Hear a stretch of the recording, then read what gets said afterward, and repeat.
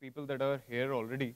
I guess, I mean, if you guys want in, you can go out for a tea or coffee break, or maybe I can start it off with some open-ended questions that I have from my side, and to grab a better knowledge about what kind of audience I'm serving.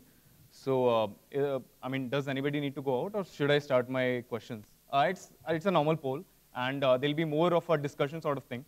So that's what I intend to have before I kickstart with the performance. Okay. So when you don't actually raise your hand, I assume that you are saying yes, that you want to be over here and not go out for a tea or coffee break. So let me start off with this as to how many people have actually measured their page load time and know it by heart as to what it is for today. How many? How many of you, just with a show of hand, can tell me actually as to how many in how much time their page is actually loading? So the people who have actually raised up their hand, can anybody tell me who has less than 5 seconds of their page load time? I'm talking about the total page load time. I'm not talking about the start render time for now. It was like less than 5 seconds, but around 4 point something. Okay. And what about the start render time? Oh, okay. Okay. Okay, so I actually can give a context because we are still having a lot of time, maybe 20 minutes. So through some interactions that I had so far with the people outside of this particular room, people were actually thinking that maybe it will also discuss about the page load performance. Though in my talk, I'll be specifically, discussing more about the rendering performance and not the networking performance per se. So maybe I can have a discussion as of now regarding the networking performance. And in case you guys, anybody has any specific questions regarding the same, you can have it already. So first of all, let me actually give you a glossary for the same as to when I say it's start load time and the start render time. What do you mean by start render time is, okay, so let's make it a bit interactive, and let me ask any one of you who can actually describe me as to what is the start render time. Can anybody give me a small set of a small definition for the same, saying as to what it basically describes, the start render time? Anyone? Okay. Yeah. Okay. Okay.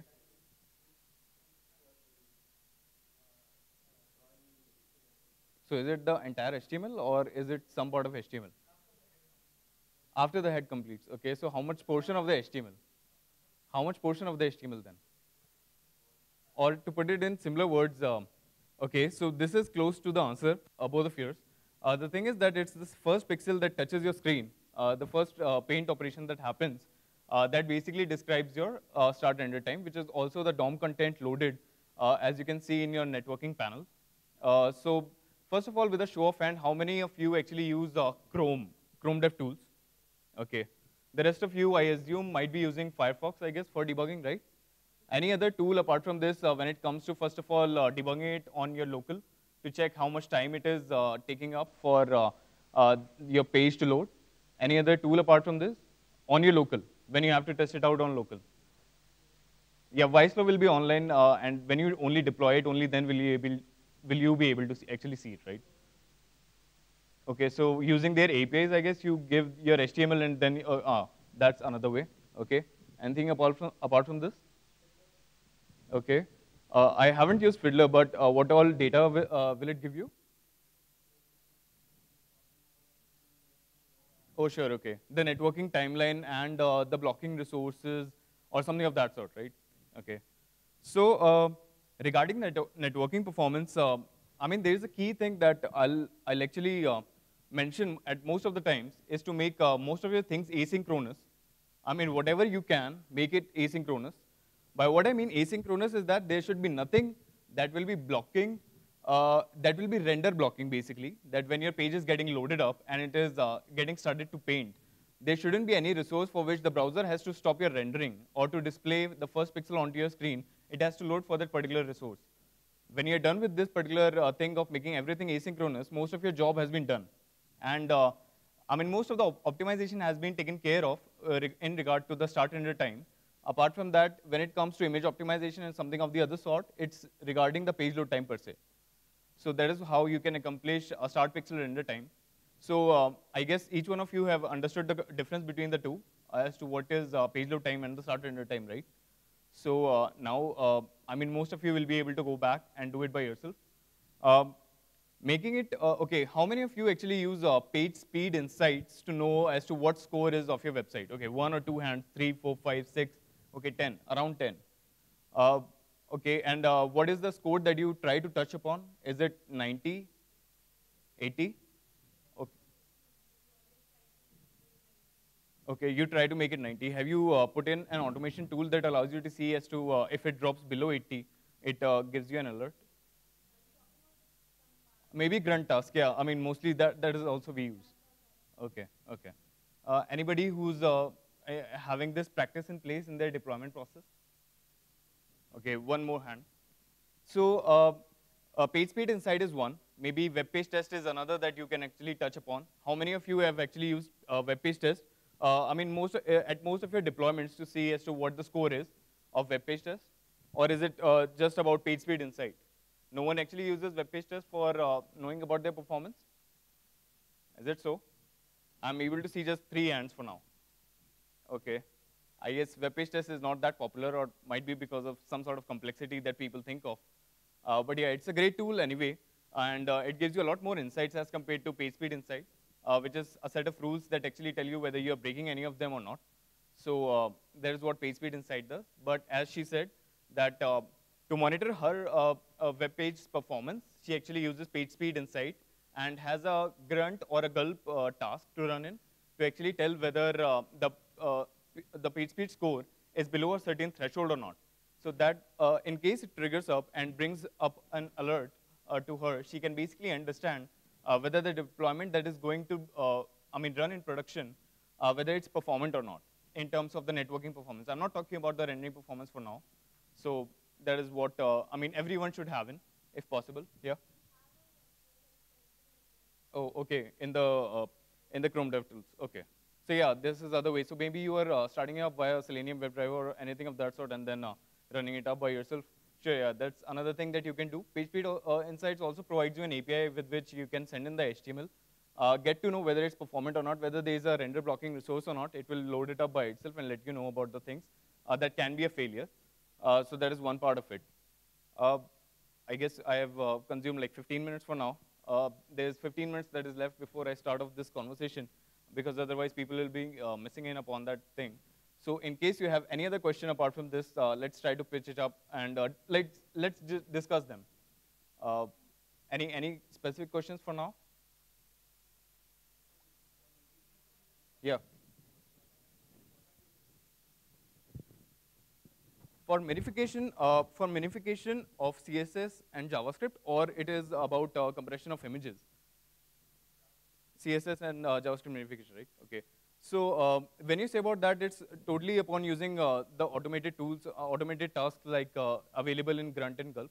So that is what I use by myself. And yeah, that is pretty, comprehensive to give you any of the options that you want to in case of minification. Yeah, so there are several options that you can also pass in as to what level of minification or compression do you want to do with your CSS and JavaScript files. So it's pretty comprehensive. Have you tried that upon by yourself for now? Or facing any issues if you have?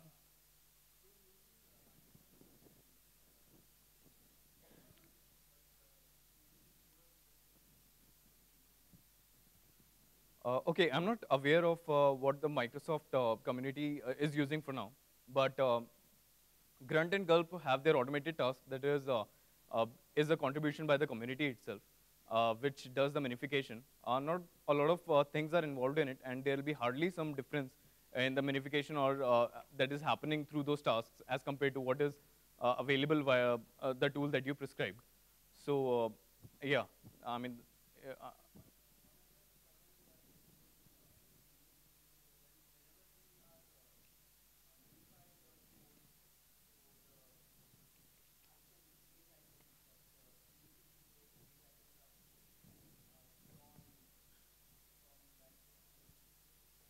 okay.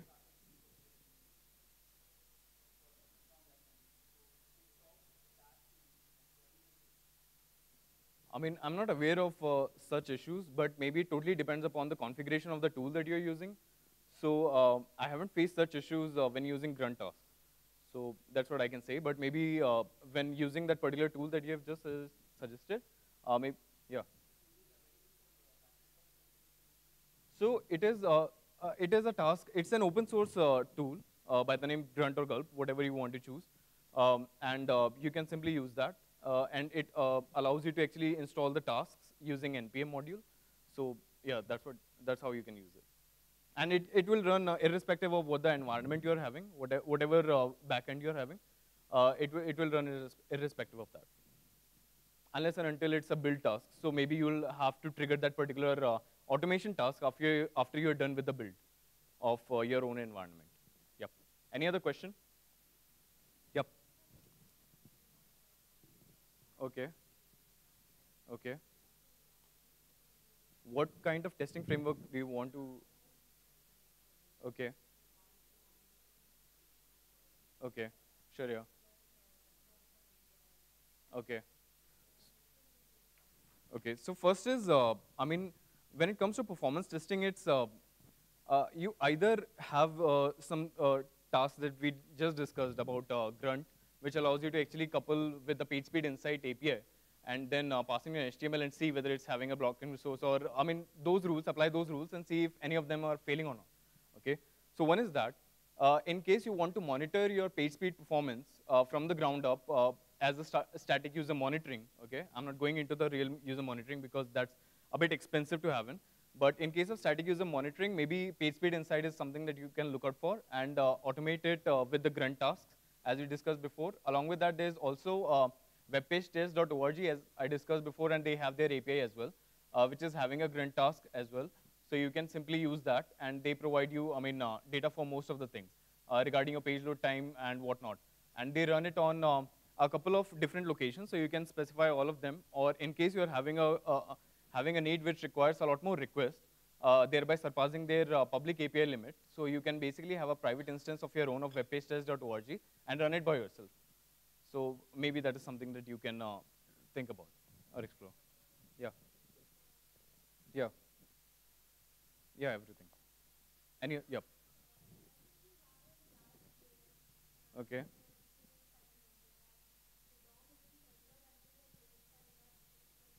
Sure, yeah.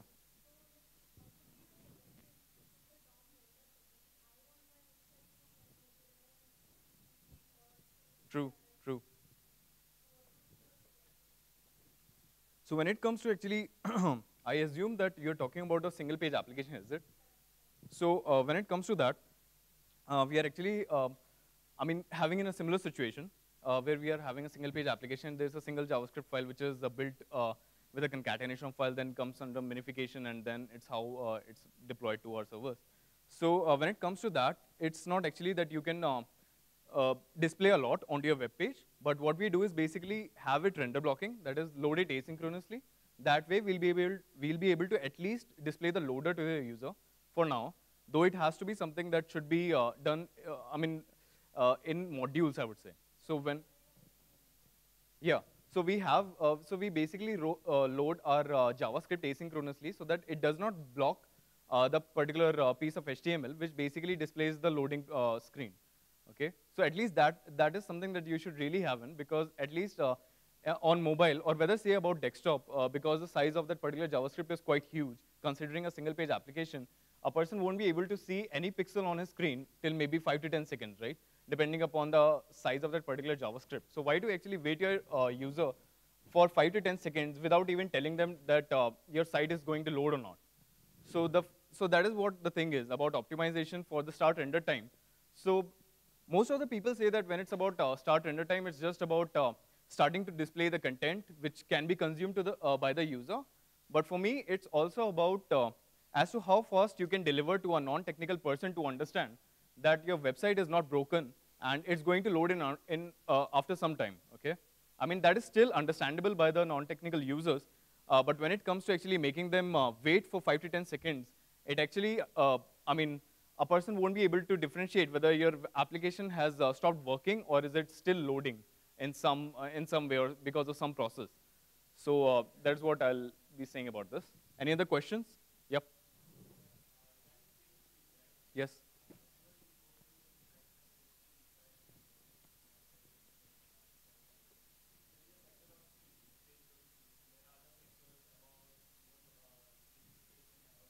Yes.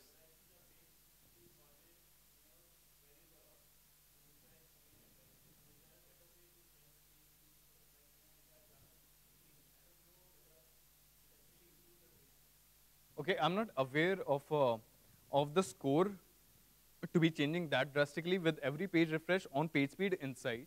Okay, it might be on web page test. I'm not very sure about it as well because I haven't seen it by myself. If it does flicker on the range of 1 to 2 or maybe 5 to 10, maybe that is something that you can actually ignore. But if in case it happens more than that, then maybe there is something on the server side that is happening, depending upon the logic that you're having onto your for that particular request. So that can actually basically might be triggering a particular if condition or something of that sort, which displays a different content at one request and another on the second request. So, okay. So for the page speed insight, I'm pretty sure that they remove all of their caches whenever they do a page test. So yeah, that is already in place.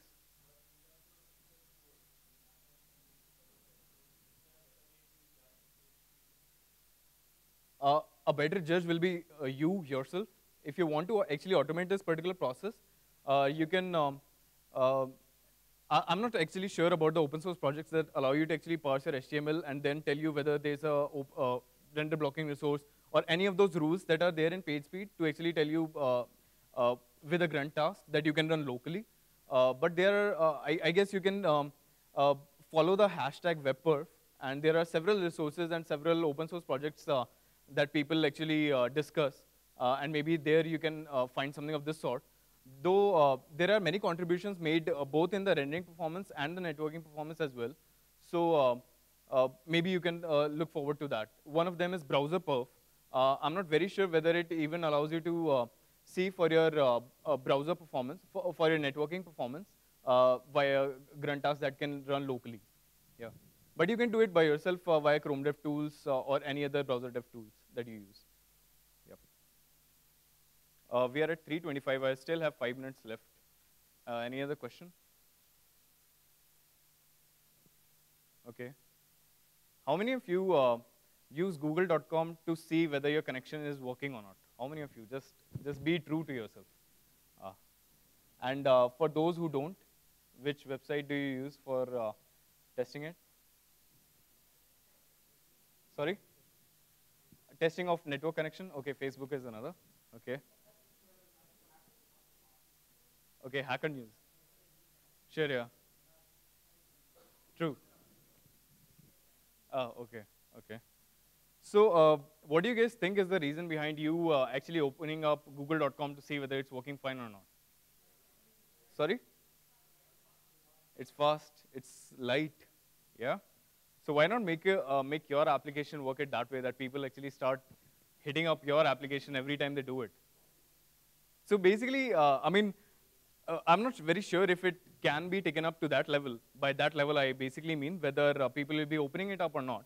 That basically depends whether they have hit their mind or not, which comes down to the fact as to what is the probability of that person to open up google.com as compared to your site, right? But yeah, I mean, this is something that one should really optimize for, that when your customer is actually opening up to just check whether their net is working or not, and just see for your website if it opens up, and that gives an indicator.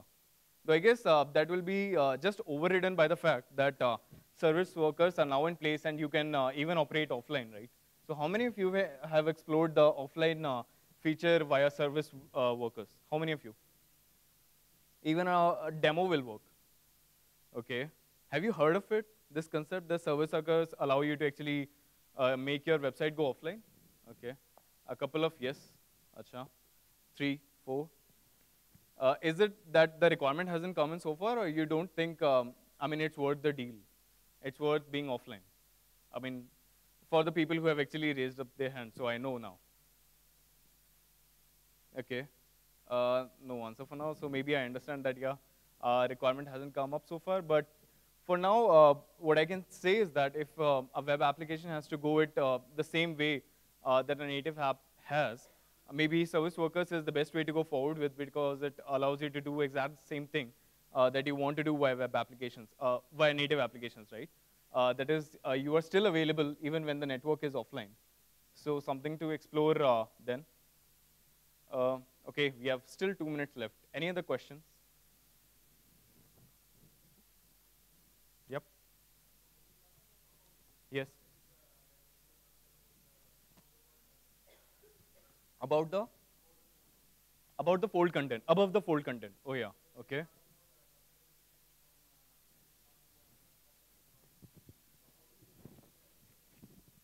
Uh, you actually asked as to how we can optimize the above the fold content.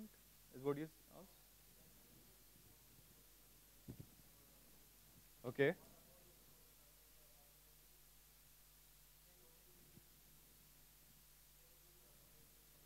Sure.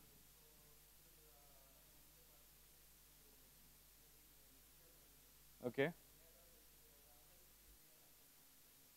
Okay. So first of all, what I'll advise, or I mean, it totally depends upon your situation as to what kind of application you have built in. So I'm not very sure about that, but it's a jQuery application. It's a single page application or what? Okay, so in case if it's not a single page application, maybe, I mean, there might be some, I mean, HTML that you can render along with some sort of styling with which you can display it to your user on the first for the start render, okay? And then load both of the scripts asynchronously. I won't even ask you to actually make it load some way faster than the other. I would actually recommend you to load them asynchronously after you're done with the start render. And once you're done with that, then it's, I mean, whatever resource you want to load in after that, it's your own wish. Yep. But it shouldn't be blocking your, I mean, HTML parsing and the further processes that are involved in making your page render onto the user screen. Okay, so now we are through. We are at our time slot, which is 3:30. So let me connect my screen and get started.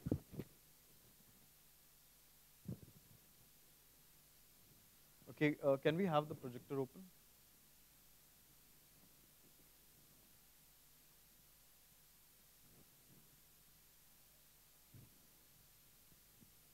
So, hello everyone. The topic of this particular talk is performance beyond page load. I hope you are at the right position. And I have actually mentioned the things that I'll be covering in my talk, which is specifically the rendering performance. Not touching upon the networking performance for now, because I thought that it will cater better to the audience of jQuery Conf. Uh, Thanks to the jQuery Conf guys who have allowed me to actually present it over here. So this is about me. I love to have tracks. So in case you want to have any sort of discussion, I'll be happy to have it. Apart from that, my Twitter handle is @Apoorv_Saxena. So in case you have any sort of questions during this entire talk, or even after you go back home regarding the application that you are currently working upon, you can simply ping me and maybe I can help you with that as well. Comes in next is the companies that I've worked in past, which consists of SlideShare, DirectEye, and now Wingify. All of them have actually contributed significantly in the way I perceive performance. I'll be discussing more at the end of this particular talk, so maybe we can wait till then. But yeah, that's about my background for now. So let's kickstart the talk. So first of all, let's just see some data, the survey stats, and we'll have a better understanding as to why, whether we actually require rendering performance to be taken care of or not, okay? So according to a survey for a particular, by a Googler, what happened was that he actually asked for some insights from the users themselves to tell whether, I mean, what is the most required feature among the set of features that you are able to see for now, which is smooth navigation, news automatically available in the morning, notification of content, or the others. So as you can see, the topmost is smooth navigation, right? So it's all about that. I mean, people are not even asking you for pinging them via service worker and provide you a notification. What they're asking you is to render your existing application at 60 FPS. have a smooth navigation running. That's all what they want. Okay? So that is the reason that I'm currently having this particular conversation with you and this particular talk. Though I'm pretty sure that a lot of you might say that you are not impressed, right? Are you? Are each of you impressed? I assume you being sitting over here say that you are impressed, but I'll think of 1 or 2% of you who don't think that way. So there's this other case study by Facebook in which at EdgeConf 2012, they said that when they reduced the frame rate of their web application, it reduced their customer interaction, or it reduced the engagement of their users on Facebook. So it's something that you should really consider, that if your rendering performance of your web application is not awesome, people might be losing, or your engagement with the audience might be reducing. So what is smooth interaction? I'll actually start from the basics, and then I'll be pitching up to the advanced topics. So let's start small. Okay, there's something with the projector. Maybe I need to reconnect. So regarding the smooth performance of your web page, the devices refresh the screens at 60 frames per second, or they refresh their screens 60 times a second. Now, what happens is that when you're refreshing the screen at 60 times a second, you have got just 16 milliseconds to render a single frame from your web application. If you exceed this particular 16 millisecond window, you actually when you exceed this particular frame, your JavaScript is continued, and you actually see a performance glitch in your web application, which is basically defined by the term jank. So how many of you have actually come across janky web applications before? Janky web applications? Okay. No other? Okay. So I guess we are all in sync with the kind of things that we have encountered before. Moving on. When failing to meet the frame budget, actually, it's not just about 16 milliseconds, but it boils down to less than 10 milliseconds when you have to complete the entire operation of starting from JavaScript to coming into styles, and then applying the different operations when you're rendering your web application. So it comes to just 10 milliseconds from 16 milliseconds, because the rest of the time is taken by the browser to render your page, and it's not in your hands to actually optimize it. Comes into rendering performance. So there are several aspects related to it. There are different sort of interactions, there are animations. So I'll be covering them one by one, and that's how I'll be going in. So let's start with as to, what are the things that are that we have to take care of when we actually render our application. So 16 milliseconds is a lot, and in a nutshell, the things that we have to do are this. Starting from the JavaScript, you have to apply the styles. Then after which the layout operation triggers up, which is followed by paint and composite. Okay? This is what happens. And in the 10 milliseconds that you have to take care of all of them. What I'll be telling you mostly are the best practices, so that none of your JavaScript operations or the CSS operations make you exceed this 10 millisecond window that you have got. So first of all, let's understand as to what each of these component means, okay? So we know about JavaScript and styling, right? So let's start off with the layout then. When you mean layout, layout basically means that you are modifying the structure of your application, or any of your, when a web page element undergoes some kind of size change, then it basically triggers a layout operation. This is what you can see. I basically made a border color red, and trying to display as to what is the layout of the different elements onto a particular web page. But this is amazingly huge, because some elements have got a kind of layout that they shouldn't have, which is exceeding the size that they should have in, because they don't need to interact for that particular for that particular space that they have consumed. The kind of CSS properties, or the CSS properties that trigger a relayout, are these, which is basically related to the size or the positioning of an element. That's what you can understand from that. Coming next is paint. Paint operation is basically triggered when there's a layout that happens, and then there's a pixel which gets, positioned to a different location from its own space. But apart from that, there's a redraw that happens for that particular operation. So that is how you define paint. I guess it's a bit complex, so I'll try to define it via the CSS properties, which is color. When you change a color, it only triggers a paint operation and not a layout because its position or place or size hasn't changed, right? So that is how you can understand a paint operation. After that is composite. Composting is basically after you're done with the layout and paint operation, when you have to mix all the layers that you have generated so far in the web page, it comes down to the composite operation to make render them together onto the user screen. So that is what happens in the composite operation. The CSS properties, or if you want to see as to how your web page is segmented into different layers, this is an overview for that. Next comes in what are the tools at hand that we are going to use in to actually see as to how our page is performing, specifically for the rendering performance, okay?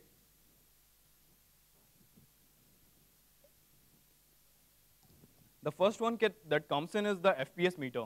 I've just given the definition for the frames per second, which is we want to have a 60 FPS frame rate. And to actually gauge your frame rate, you can simply open up your Chrome Dev Tools, and you can press the escape button. And it allows you to actually see, or let me just display as of now.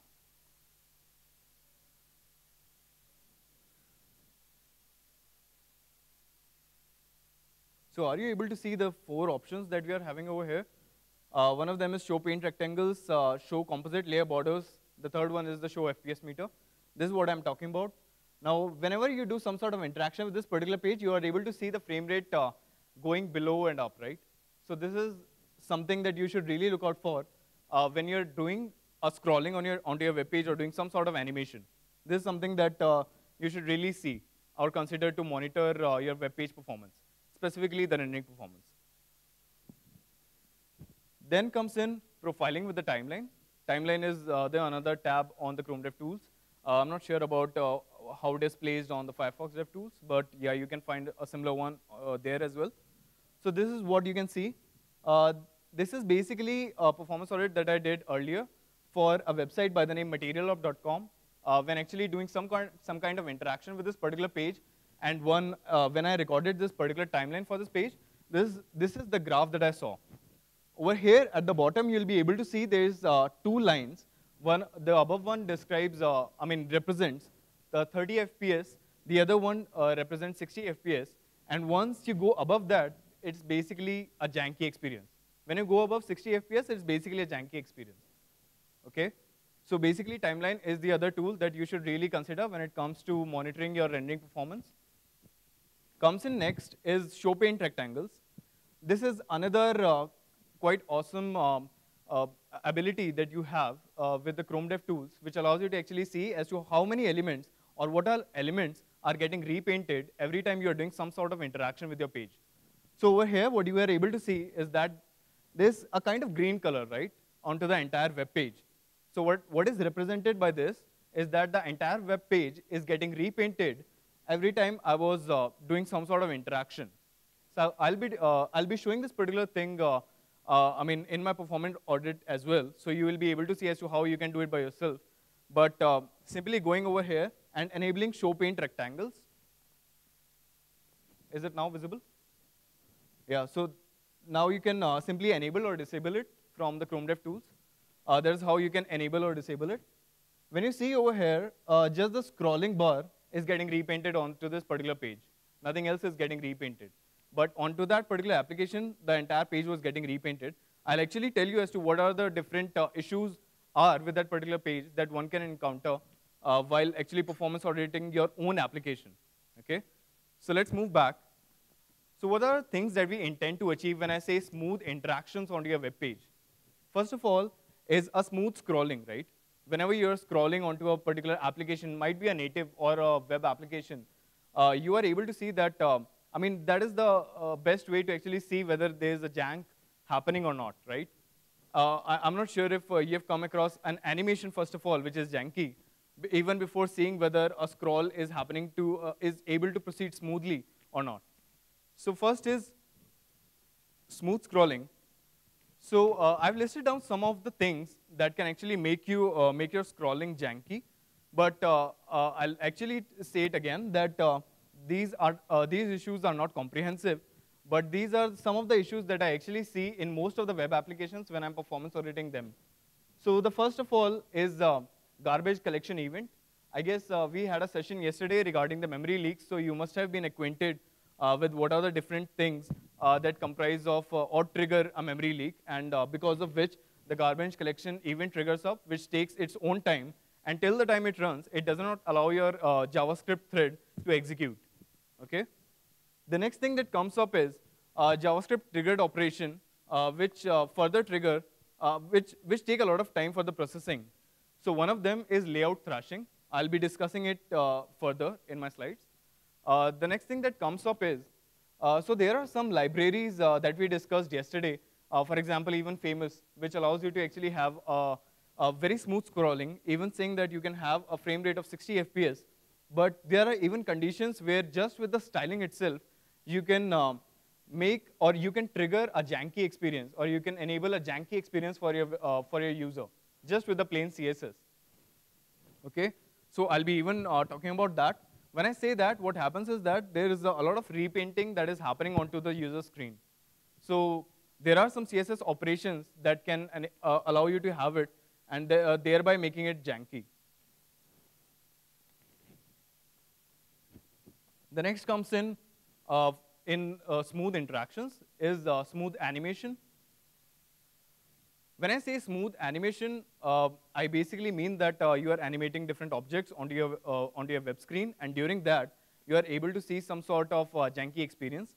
And most of these operations or the jankiness is triggered when you are doing some sort of other processing, or you're triggered some kind of another operation while you're executing your animation.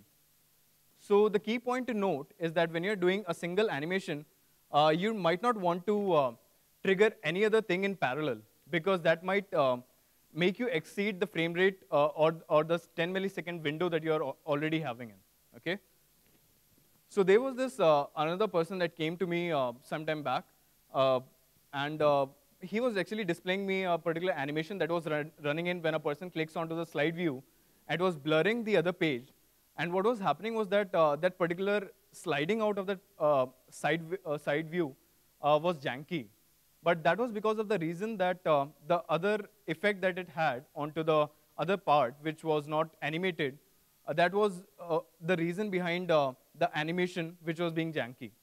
So I would ask you that once you're through with the animation, do consider making any other operation onto the DOM specifically once you're through with the animation. Okay? I'll be discussing the same in the slides further, but just keep those things in mind. The next thing that comes up is smooth interaction. So the another thing that you should really want to have in is avoid synchronous operations. That is something that you should really, try not to have in. For example, when you're doing a $.ajax and you are passing an option which says async false, it basically freezes your screen, right? Until that particular async call is not done. So maybe this is something that you should never have in at all. Comes in next, what are the different best practices related to the networking performance, running performance? So first is avoiding memory leaks. I guess most of you have been acquainted with it, but it's mostly attributes to the different frameworks that we are using, and what are the different sort of operations involved in that, or the best practices involved. For example, if your framework allows you to create views and corresponding models, so when the model get deleted, maybe you actually forgot to delete your views as well. So that basically creates a memory leak, and you'll be able to encounter it. And if you don't, then maybe jank is something that will haunt you. Okay? So this is something that you should really consider. Comes next is reducing DOM calls. So I basically assume that you all must be aware of what the DOM is. Now, reducing DOM calls basically means that reading and writing operations onto the DOM, they should be really avoided if possible. Or whenever you want to have it, have it in batches, is what I intend to say. If you don't, you can basically trigger out a layout thrashing, which I'll be discussing in the next slide, okay? But avoid having in a read and write operation onto the DOM. Now, because it's a jQuery conference, an example that I have to give you is basically $body. Now, how many times you might be referencing to it, right? But what you can do is you can basically cache it in variables and then reference them to it again and again whenever you want to. Or when you are actually writing some sort of thing inside a loop, you might want to extract it out after the loop. And instead, inside the loop, you can do a string concatenation. And after the loop, you can write it in one go. So that is what when I mean reducing DOM calls. Then comes in forced synchronous layout. What is this? This is basically that after you have done a DOM write, you are actually doing a DOM read.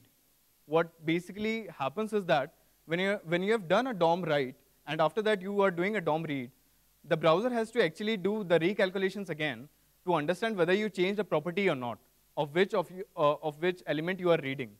So because of that, there's a reflow that happens. So you have to actually avoid this particular thing by either moving your read before your write, or in case you want to have your read after write, then basically batch all of those operations. Because in case you do something of this sort in a loop, it basically will trigger layout thrashing. Now, I have a small demo to display. So let's go on over here.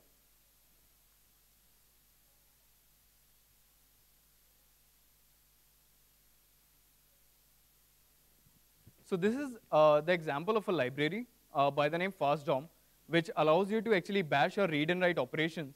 So this is something that you should really look out for. I'm not sure if it will be able to load in properly. I mean, till the time that we have got. So let's allow it to load in async, okay? And let's come back to it when it's done. So this is what it does. It uses request animation frame in the background to first of all, get all the read and write operations. And inside its request animation frame, it basically loops in over all your reads and writes in bashes, and then it does it that way. Instead of, doing it every time you request for it, every time you request for a read or write. Comes in next is what are the different potential scroll bottlenecks. So I have, most of the times when you actually performance audit your websites, you'll be able to see that when you're actually scrolling, there's a repaint that is happening. How many of you have actually seen it by yourself? Okay, 1 or 2, 5, 6, 10 hands, okay. So let's see it by yourself, okay. So this is like an example that I wanted to display. So when we have triggered a forced synchronous layout and we started, so you will be able to see, a sort of jankiness, right? So this is something that when you have your layout thrashing, this is a kind of animation that you'll be able to see. But when you run it with FastDOM, which is bashing your reads and write, the way you see it is this. It's less, better as compared to what was the last version, right? So this is something that you should really look out for. FastDOM is the name of that library, but if you don't want to use it, what I'll suggest you is to bash your DOM reads and writes. Coming in next was the different kind of scroll bottlenecks. So let's see over here. So this is time.com. I intend to audit again, but just for the sake of actually telling you as to how you can see for yourself as to whether there is some kind of scroll bottleneck or there or not, you can do it by yourself, which is by simply enabling this particular thing. Here in place, is everybody able to see this thing? So this is show potential scroll bottlenecks in the same position that you see show paint rectangles. When you see this, you are able to see that there's a repaint that is happening onto a scroll. So first of all, the scroll event listener is there in place, and there's some sort of action that is associated with that particular listener. Okay? So that is why the entire screen is getting repainted every time you do a scroll. Coming back, this is something that you should really look out for. This basically says that first of all, via JavaScript, you have triggered a write operation, which is followed by a read operation, and which triggers a forced synchronous layout. So until and unless you put in a request animation frame and you don't actually batch it, you will be actually coming across a jankiness on in your web applications. So this is something that you should really look out for, or even implement. when you're trying to avoid jankiness on your web application. Comes in next is debouncing your input handlers. So how many of you understand that, okay, so you must have used scroll event listeners, right? And you understand as to how many times it fires every time you do a scroll. So debouncing it is really helpful. By what I mean debouncing is that you trigger it only few amount of time as compared to whenever scroll event listener or the function associated with your scroll event listener is triggered. You can do the same via request animation frame to debounce it. This is an example of what happens when you're not debouncing your input handlers. So there's a touch that is triggered onto the screen of your mobile device, and the composer thread gets that particular event listener. The next thing that happens is that because you have associated or you're listening to the touch move listener, your JavaScript gets executed, which is associated with that particular listener. Now let's say that if it is taking 50 milliseconds, okay, which 50 milliseconds is quite huge. If it is taking that much amount of time, the scroll is blocked for that particular user. He won't be able to do anything. He won't be able to do anything. So that basically means that you are coming across jankiness onto your on your application. Comes next is reducing paint areas. So first of all, I mentioned before that whenever you're scrolling, your paint shouldn't get repainted, right? It's just about the new elements that are getting appended up. There's no way that your existing element should get repainted because of it. So that is something that you should really look out for. But apart from that, when you're interacting with a particular element, it is just that element that should get updated and not the entire screen. So let me actually give you an example and demonstrate as to what I basically am trying to convey. So let's go on back to our Chrome Dev Tools. I guess the best way to give a demonstration will be google.com.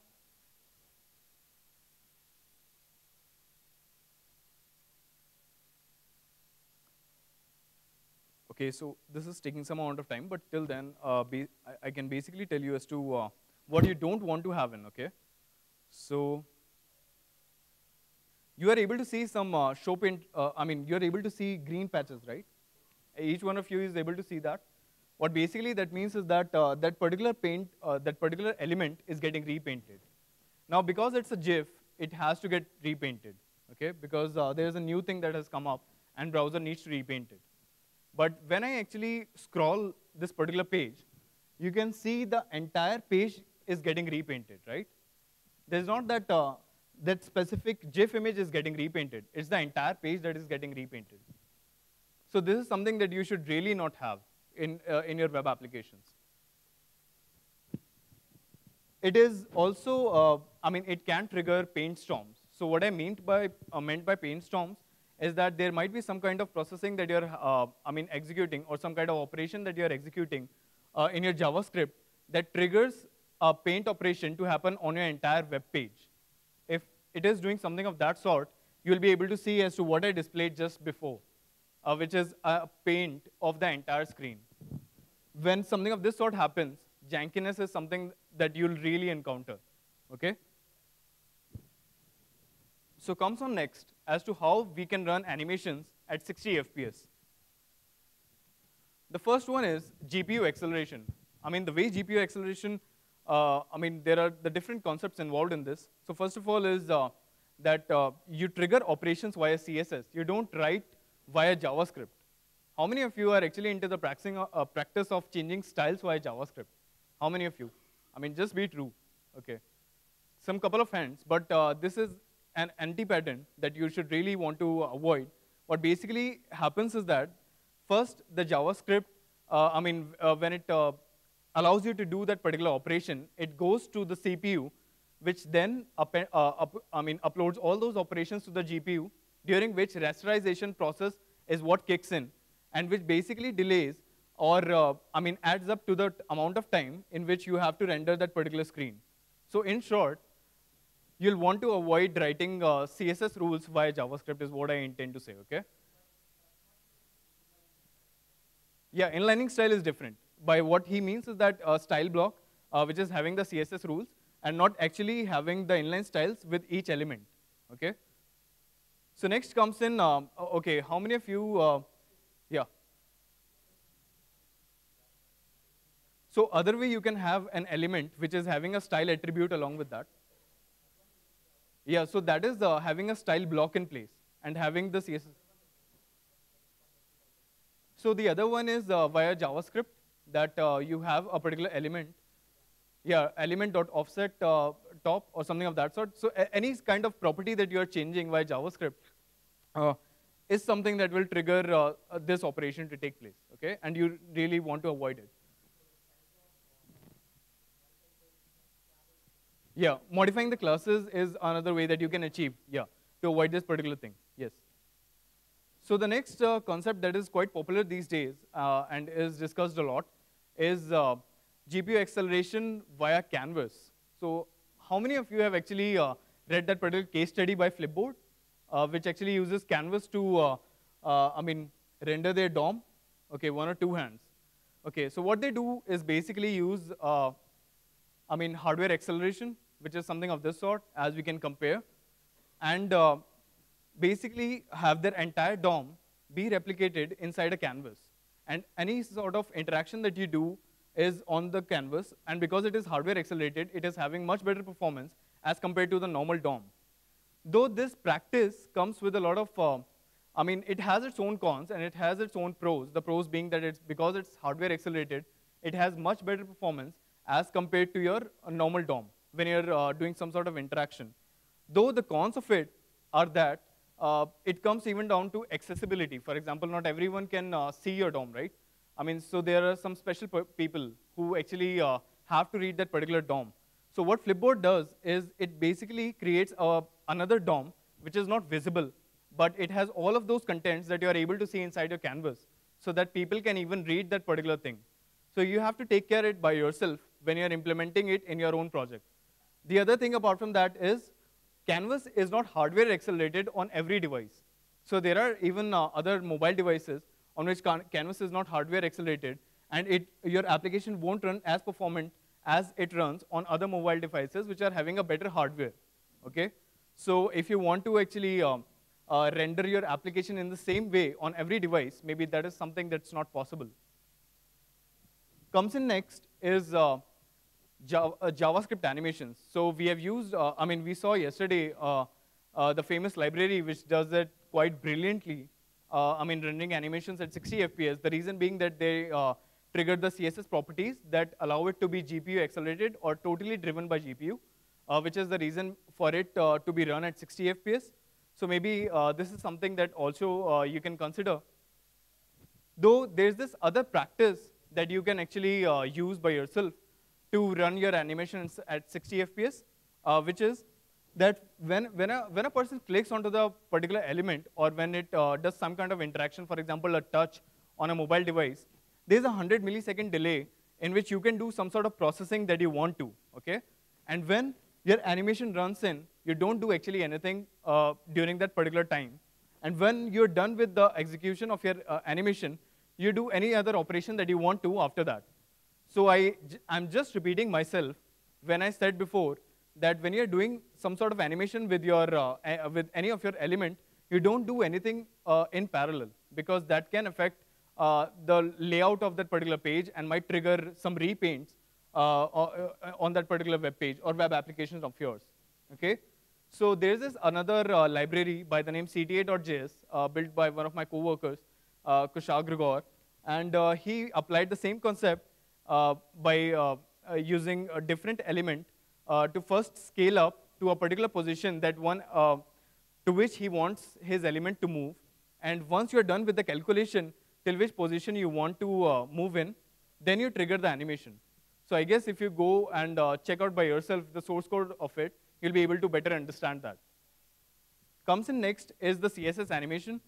Not sure if you actually want to see the demo of it, but yeah, CSS animation is basically using the GPU again and not triggered by the JavaScript.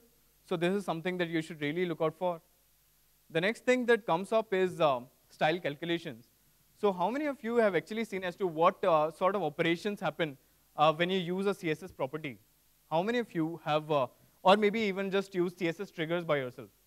Okay, one or two hands. Not a lot of people are actually, okay, 3, or maybe 5 in total, right? So csstriggers.com is another website that you should really look out for when it comes to seeing as to what sort of operations are triggered by a particular property.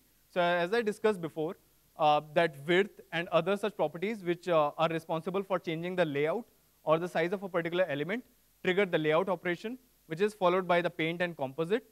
And then there are properties which allow you to just trigger paint and composite. And the other property by the name transform allows you to just do a composite operation, which is much less as compared to what layout triggers, right? So maybe you'll want to, so when you are actually listening to maybe a scroll event, transform, I would first of all suggest that don't do some kind of DOM read and write, because that will itself incur some amount of time for its operation. But in case you have to, maybe the property that you might want to go with is a property that just changes the composite operation, or that just triggers the composite operation and not the layout or paint. So over here you can see there are different properties, and associated with them in different colors are the kind of operations that they trigger. So for example, if I now type over here background color, you can see that it just triggers the paint followed by composite. And when I trigger a transform, it basically does just the composite operation and nothing else. So this particular operation, I'm not talking about the core functionality or what they do, but it is more performant as compared to doing a background color upon a scroll, okay? In the most simpler terms. Then comes in Web Animations API. How many of you have actually read their spec or have used it by yourself? Okay, one hand. Okay, just one. Okay, so Web Animations API is the other standard that has been introduced and is going to follow up in different browsers, and you'll be able to use it by yourself. I guess I should actually share the demo of it because it looks real promising. So using the Web Animation API, you can do the same thing that you actually currently do via CSS. But you can actually control it in a much efficient way via JavaScript. So it gives you a much better control. So this is the demo of it. This uses Web Animations API. And you can check out its source code. I have already published my slides on slideshare.net. You'll be able to actually go to that. And I'll be sharing in the link afterwards. But as you can see, the animation that is currently there is running at 60 FPS. There's no jank that you are experiencing as of now.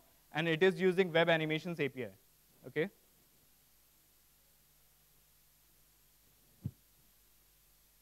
Comes in next is GIFs and performance. Okay? First of all, GIFs and performance don't go hand in hand.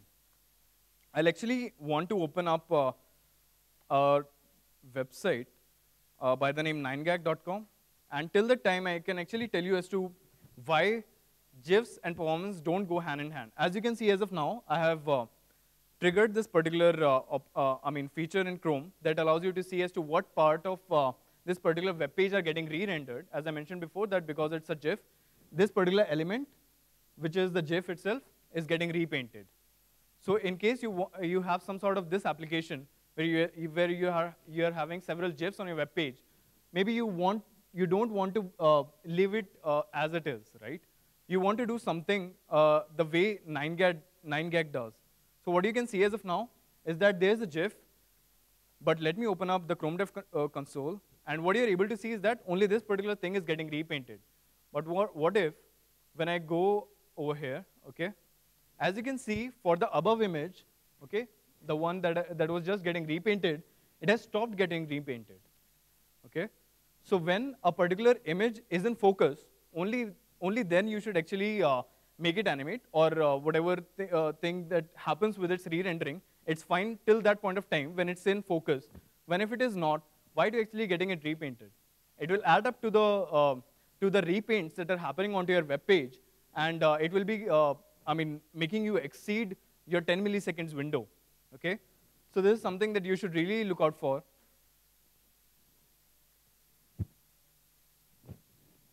Comes next is the performance audit for the website that I just displayed. which is materialup.com. So let's go upon that, and let's just see as to what is happening. So first of all, what you're able to see is that a slider came up when I was just scrolling, right? When I scrolled up, there was a slider which is in place. Let's just see as to what is the styling for that particular slider, for that particular header. So this is that particular element. Okay. So as you can see, the CSS property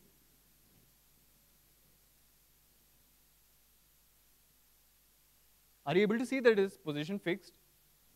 So there's this rule, or there's this thing that happens with position fixed elements, that they get repainted every time you do a scroll or every time you navigate. You go up and down because they're fixed onto your web page. That particular thing gets repainted. Now, depending upon the size of that particular element, either your entire page will get repainted, or it will be just that particular element gets repainted. But when there are several elements that get repainted onto a particular page, depending upon their size, there's an action taken by the browser, which is by the name union of damaged regions. Has anyone heard of it before? Union of damaged regions? Okay. So what happens is that when there are several elements that are getting repainted, the browser tries to optimize it, okay, and tries to get a bigger element or a bigger portion of the area to get repainted instead of repainting several elements individually. Okay. What I wanted to say is that in case you are having a position fixed element, see for it that it doesn't get repainted. What you can do basically is say will change and followed by transform. What this does is it basically promotes that particular element onto its own layer. As of now, you can see that that entire screen is getting repainted, but there is a different reason behind that. But earlier, you were able to see a special focus onto the header, okay? But now it's not, because we have implemented this particular CSS property which allows, which basically tells the browser that, hey, this particular element is getting repainted, so maybe you want to promote it to its own layer. Now, you might be thinking that why doesn't browser does it by itself, right? I mean, why is it left upon us to take care of it? But there are different concepts involved in that. For example, anti-aliasing for a particular text, in case you do that. So for higher DPIs, that is retina screens, a browser already promotes these position fixed elements into its own layer. But when it comes to your normal screens, for example, your MacBook Pros or anything which is not retina, in that point of time, you have to take care of it by yourself. So in case you are able to see that it is significantly contributing to your FPS, then maybe will change transform is a property that you will want to have on top of those elements. Okay. Then comes in time.com. Not much about time. The only thing was that, it's a repaint that is happening every time you do a scroll. So this is something that you should really avoid, that the event listeners that you are listening to, or the events that you are listening to, you're not doing a lot of operations in them. Because if you do, it can make you, skip your frame and trigger a jank onto your web application. So that is about it. So thank you. Thanks a lot. Any questions? Yeah. Yeah. Sorry? Yeah, yeah.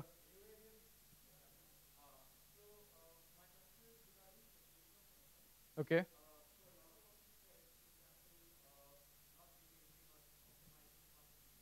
Sure. True, it's very true. And if you actually see the different talks that have happened before and in IO 2015, the Chrome Dev tool is doing, most of the things by itself. But when it comes to your own business, maybe you'll have to look deeper into it, right? So what was discussed yesterday in maybe in the famous talk was that, there are some things that have been done by the developers themselves with the use of library that allows you to do, or use the GPU acceleration for performing animation. Because, at most of the times, you can't leave it to the hands of browsers, right? Because you don't actually understand at what point of time this particular spec, which is in discussion, will actually come in and will be available to most of your users. So these are the different things that you have to think about yourself, because it is you who are handling your business and not the people in charge of the browsers, right? But obviously, this is something that really should be considered by the browsers themselves.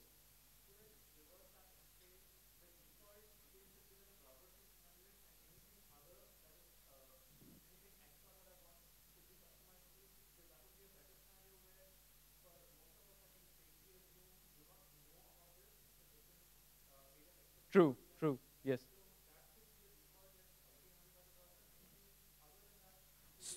Exactly. So in support of your, your views, I'll say that all of these practices that I just said, they are mostly a kind of hacks that you have to inculcate in your application, right? It can be a different strategy altogether, as you thought about. Uh, what was that thing that was using canvas hardware acceleration? So in that particular case, Flipboard. So maybe that's a different strategy altogether. Or when you're using famous library, this is something of a strategy. But when you think about these practices, maybe you can relate it to hacks. But yeah, I mean, this is something that even the browser team is currently working upon. But till that time, all these things are taken care of or, made performant. Till then, we have to take it by ourselves because it's our businesses, right? Any other questions? Okay, one more. Yeah. Yes. Sure.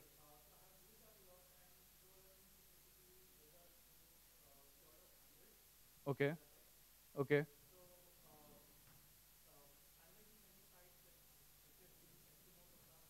Okay.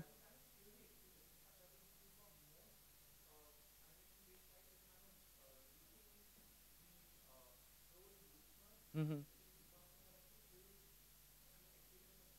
Okay. Mm-hmm. Okay. So what I'll say is that, request animation frame does not actually think about as to how many frames it can do it or, trigger your particular thing. It does not actually say that it will be doing it 60 times a second. It basically sees a lot of other different things that are involved. For example, on your mobile device, depending upon the battery percent that is left on that particular device, if it's in the range of even 15 to 20%, it starts reducing the request animation frame count. Because at then, when you're doing an animation, it's using a lot more memory, a lot of power as compared to when it is being slow. So at times, you might want to leave it to the browsers themselves to optimize it because you don't actually want to consume a lot of battery, right? So there are several factors involved. It is not just this, but it's better to leave that decision upon to them. Yeah. Any other questions? Yep. Sorry? Frame is basically the window that you have got in which you have to basically re-render your page. So that is, 16 millisecond is the window that justifies your frame. Is okay.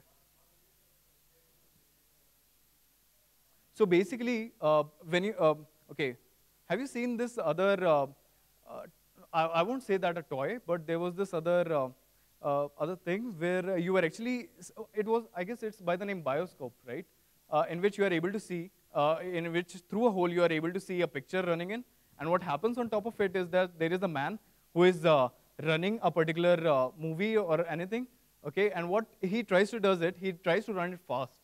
So the way it happens is that there's this concept involved with the name, which is by the name persistence of vision. So in that, if you have to see different frames, right? Because what is happening when you're rendering a particular picture is that there are different screenshots that you are seeing. When there are 60 frames in 1 second, you are actually able to see a continuous operation or an animation, okay? When there are 10 frames, you are able to see that there is a discontinuation between them. So that is how you define a frame. Was this answer? Okay. Any other question? Yep. Okay. Okay.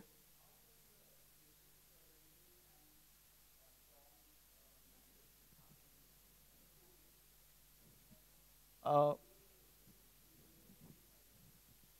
okay. So as I mentioned before, when I said about the CSS properties or the CSS operations that get triggered via JavaScript, so so let's start with the CSS only. When it happens, sorry? Okay. So when you start off with the page load, okay. So maybe I would recommend that, I'm not sure about the time as of now. It's 4:17, maybe I've exceeded my time, but I can contact with you and then I can tell you more. But for everyone else who wants to know it, there's this Chrome tracing tool that you can use by yourself, which actually delivers every frame and every paint that you can see by yourself. Apart from that, timeline is also the one that will actually allow you to see as to what all operations are happening when your page is getting loaded. So that's how I can tell you about that, I mean, in that particular time. So thank you, thanks a lot for the kind audience. I hope I answered most of you.